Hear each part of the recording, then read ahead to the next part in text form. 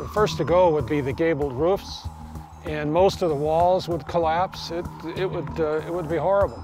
For decades, Joe Golden worked as one of the U.S. government's weather czars at NOAA, the National Oceanic and Atmospheric Administration.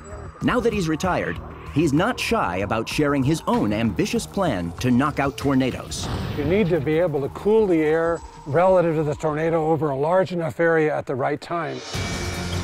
Tornadoes form when cold air falling from the top of the storm cloud mixes with the warm updraft rising from the surface.